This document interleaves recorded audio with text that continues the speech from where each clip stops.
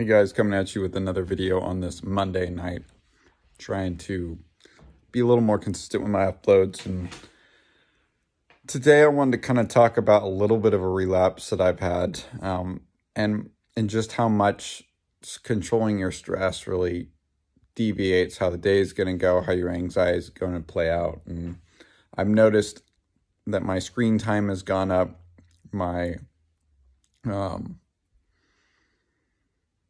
workload obviously has gotten a little more stressful as the market's gotten a little more crazy. And then, I put a lot of expectations on myself. I play a lot of golf, but I try to play at a very high level. And I had a really good year last year, and I've noticed this year, my expectations are even higher, which is unreal.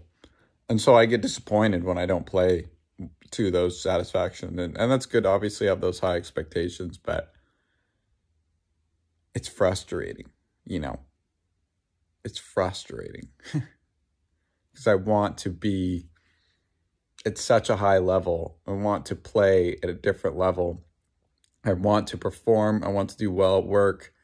And I think all those expectations kind of hit me in the face.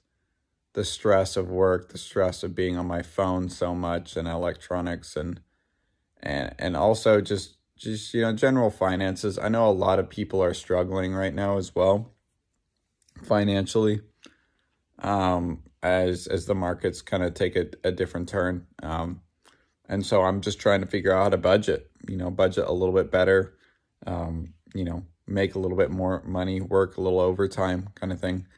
And that all compounds. And I think as a few days ago, I read on my Whoop, I had a heart rate variability of 11 the last 2 days. In perspective, my heart rate variability is typically 38 to 60, sometimes 70 or 80 on good days.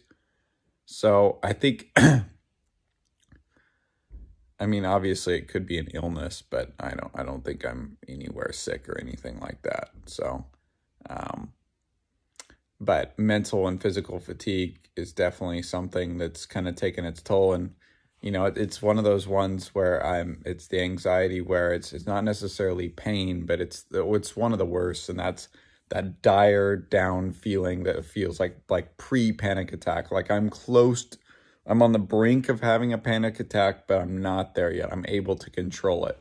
But I could feel it and it just sits there for a while. And I went on a run earlier today and I feel a little bit better, and I'm trying to get better sleep, but it's tough sometimes. It's not perfect. I've made massive strides, but I still succumb to certain things, and I'm still trying to break out of certain habits to make myself feel better, perform better, and feel better on a daily basis. And it's amazing how difficult it is. It's so difficult to keep disciplined.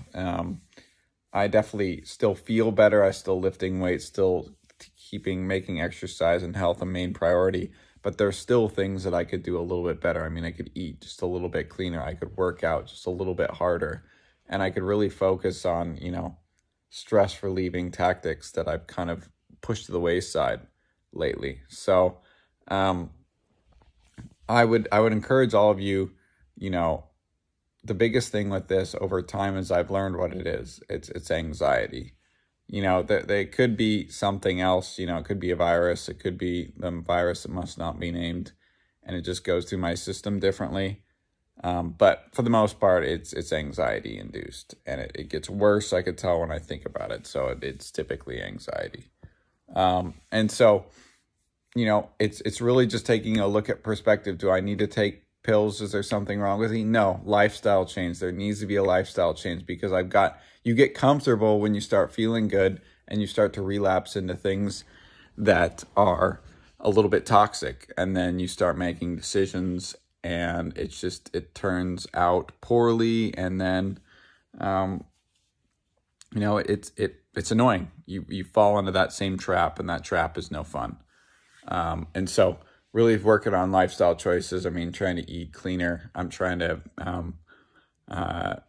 quinoa or kimchi. It's what I'm taking to kind of sleep better. I'm trying to really prioritize sleep and get that REM sleep in, working out, exercise, all that jazz. Really trying to stay active, really trying to do the same things that I've been doing.